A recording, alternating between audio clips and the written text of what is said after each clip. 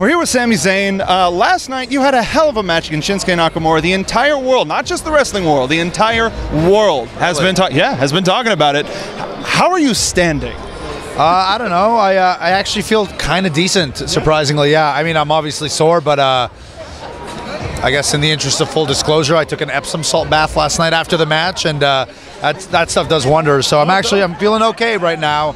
But it might also just be the high of being at the Hall of Fame and getting ready for Wrestlemania. And it's just such a crazy week. Yeah. It's a whirlwind that you just don't have time to sit there and limp. You know, you just gotta go. I'm sure being able to sit down for a couple hours at Access and meet fans was helpful too.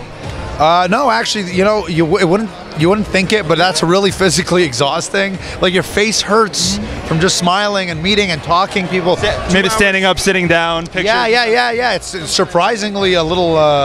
It's physically demanding. Your riding wrist a little tired too. Just no, that didn't bother me. Oh, there's a camera in our shot. That's okay. That's all right. So prepping for Sunday, what do you plan to bring from your long storied career into the ring on Sunday? Really, I'm just gonna do my thing. You know, I don't know. I don't know. I'm not as. I try not to psych myself out with these things, like, because at the end of the day, this is what I always tell people, especially other wrestlers, when I see they're really nervous for a big match. I tell them, listen, at the end of the day, the ring is still the ring. Whether you're doing it in front of 15 people or 100,000 people, what you do in that ring is what you do in that ring.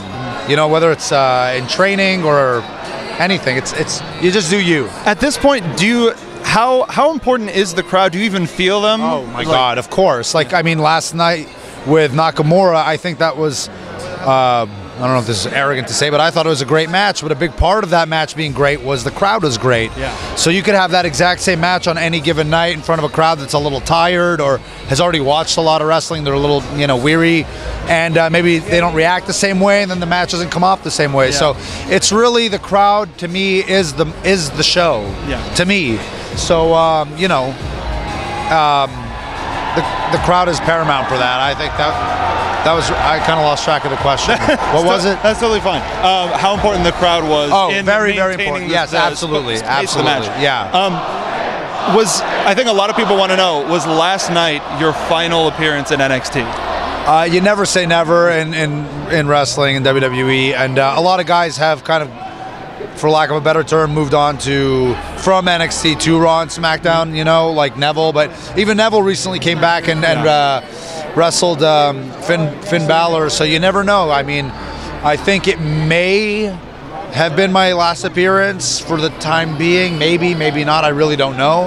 But if it was, I can't think of a better way to go out. And the ovation that the audience gave me at the end of the night was truly special and touching and humbling, and I'm very grateful for that. I'm just grateful that I got to skank to your music one last time. So thank you for putting on an amazing show and being such an amazing performance. Wow. And don't make me blush on camera here. Oh, well, shucks. Thank you for joining us. Appreciate it. Thank you so much.